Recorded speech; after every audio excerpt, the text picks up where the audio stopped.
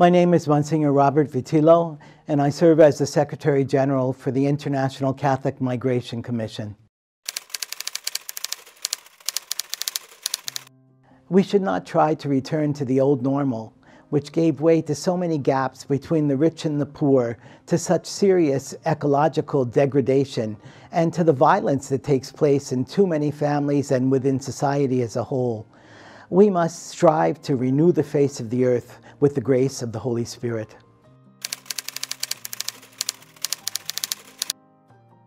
The fractured and unequal responses to COVID-19 reveals the great danger in many policies that are nationalistic and being set by governments today. We cannot close in on ourselves. We need governance models that are respectful of the interdependence of all of us in this world.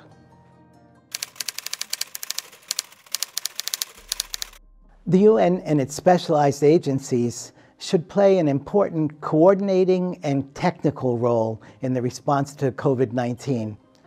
The UN also should be promoting access to any vaccines and treatment for COVID-19 to all people, as the Holy Father has appealed.